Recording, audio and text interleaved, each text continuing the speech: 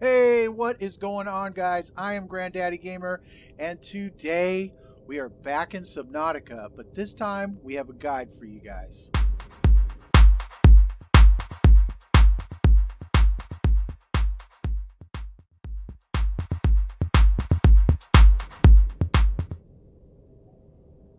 Alright, this guide is brought to you by Little Kitten, who is looking for the battery charger fragments and requested this video. So, first of all, in this particular playthrough, I have not gotten the fragments yet, which is amazing, because I'm pretty far into it. Now, you need to find the 0 point, so whether you're on console or PC, it does not matter at all. All you want to do is find this coral tube.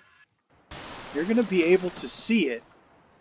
It's going to stick out of the water. There's going to be another one that's barely sticking out of the water, but this one is distinguishable because when you go down, you're going to see this curve, and you're going to follow the curve from the end, and you're going to follow it right down into this little valley right here.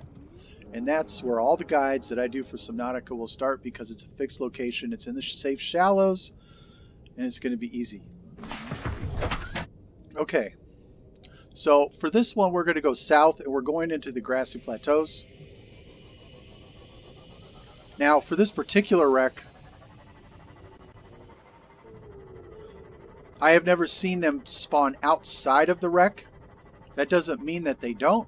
I just particularly have never encountered it. They have spawned inside the wreck for me. And we're going to follow it south all the way down.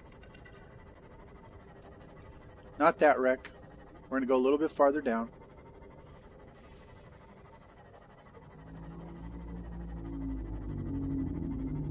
Now, if you guys have an issue with the wrecks and you get disoriented, first of all, you are not alone. There's a lot of us. Right there is the wreck we're looking for that do the same. Stay tuned at the end of this guide, as I will have a useful tip for you to help you negotiate wrecks, large wrecks, underwater caves. It's a perfect tip. I think it's an underused tool that a lot of players in Subnautica do not use, and it's actually very useful. Alright.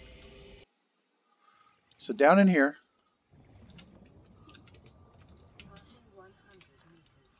let's look around.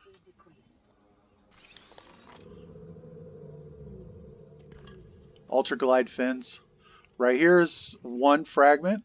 I actually need it.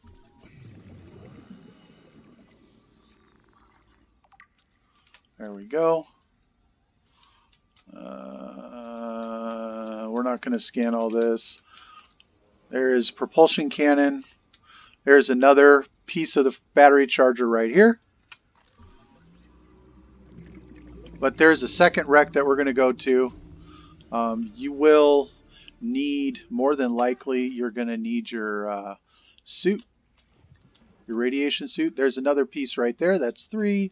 You really want to kind of look in here.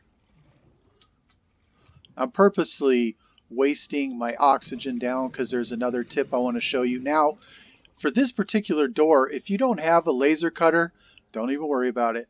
Go right in here. It's literally going to wrap you around. So here you go. I'm down to 20 seconds. I'm in a wreck. Here's a guide for you.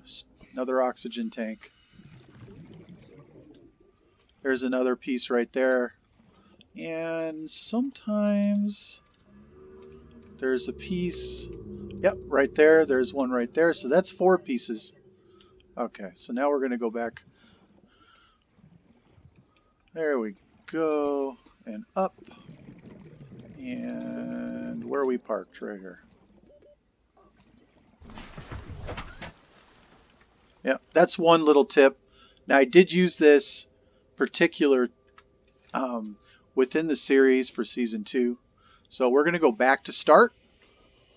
And I will catch you guys when we get back. Alright, so now we're back at our starting location. For the next wreck, we're going to go just 1 click of the compass to the right of northeast. We're going to follow it down. This is a big wreck.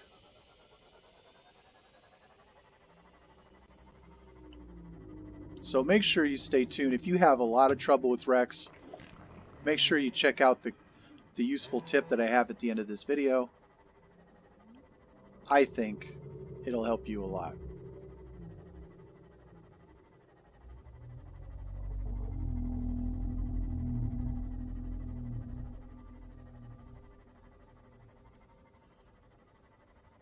Now this wreck is right next to Life Pod 6. You can see it right in front of me. As you can see, it's literally right next to Life Pod 6. This is a very big wreck with a lot of twists and turns. So just be careful, bring a backup tank. One of the other tips, or any other tips that you might have. And we're going to go inside. Let's see what we got in here. This is scannable. I might as well scan it. There we go. Not going to do that. We're going to go this way.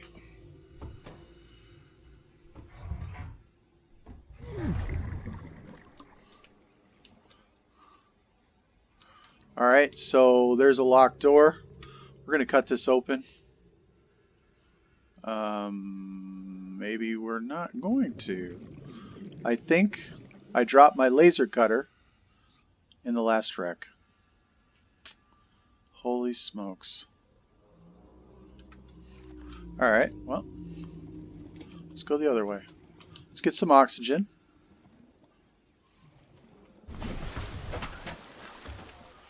Make sure that this is good. I'm really good for hitting the wrong button on the mouse and dropping my stuff on the bottom of the seafloor. No, that's not it. So yes, we actually need the laser cutter. Behind that door and down the elevator shaft is a room halfway down. I will link a playthrough through this, but in that playthrough there was no fragments there, but there is generally a lot of fragments there.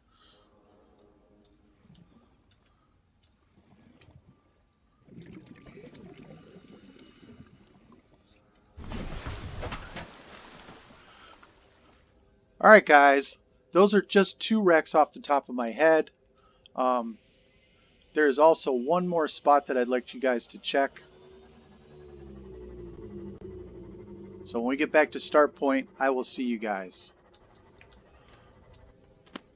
Alright, so now we are back at start, and there's one more location I want to show you guys, and that's the Jellyshroom Caves, specifically one particular entrance. Now there's more than one entrance to the Jellyshroom Caves because it's actually quite large. But there's one location that I go to every single time, and I will scour the seafloor for this one entrance because when you drop down, the Degassi Base is right there. And it makes it so much easier to get all the goodies that's in the Degassi Base for me. Even if, like now, I'm only to 200 meter depths, which you guys need to know is pretty much the top of the ceiling of this cave. So we want to go southeast and south, right in the middle. I know I have it marked, that's so I can always remember where it is.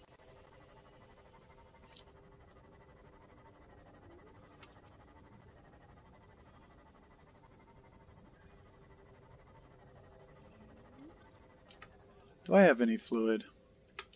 I don't. Just going to keep following.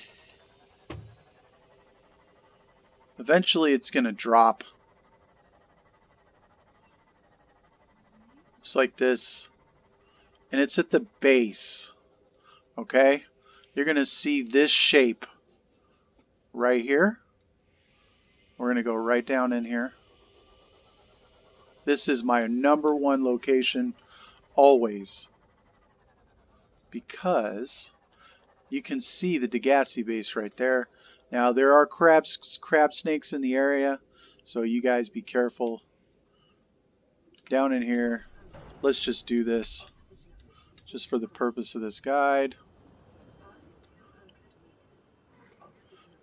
Yeah, there he is. And you're going to find stuff all along here. Nuclear reactor. Stasis rifle. Crab snakes. I'm not going to lie, I jumped out of my skin. Leave me alone. Thermal plant.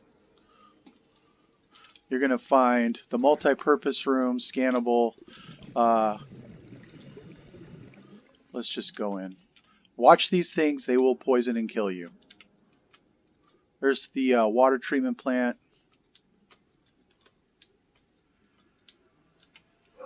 Just like that. 30 seconds. This is just for the purpose of the guide. There's a bed. I've been here already. There is a data box right here. Alright guys, that's it. Thank you for tuning in. Stay tuned at the end of this. I'm going to give you a useful tip for negotiating underwater caves and big wrecks. If you found this guide useful or helpful in any way, perhaps consider hitting a thumbs up. Maybe check out some of the other guides and the other content on the channel.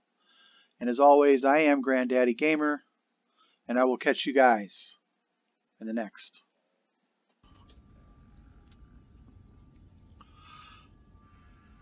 Alright guys, so this is a quick tip for all you wreck explorers. You have trouble, you get turned around while you're in the wreck, and we're going to do it on this one right here because it's actually kind of a big wreck and there's some multi-levels. Now, first of all, we all get turned around, so don't feel bad. What I do is I use the Pathfinder tool, right? So right here, we shoot it out, and that's going to tell me my start location. So now let's say we're going down this way. We're here. Shoot this. See that arrow? It's going to tell me which way to go. Right? And we're going to come this way. We want to go down here. Oh, there's a door right here. Meters. Oxygen efficiency decreased. Okay. Come in here. We're looking around for fragments. You know, we find some, we don't find some. But we want to get out. Right here, look at this. It tells me up. Oh, there's another arrow. Now you can collect these as you go. I can't right now, but... And there you go. That's my tip. If you have a lot of problems with wrecks, use the Pathfinder tool. That's what it's there for. I know I am guilty of not using it enough. It's easy to build in your fabricator. Check it out.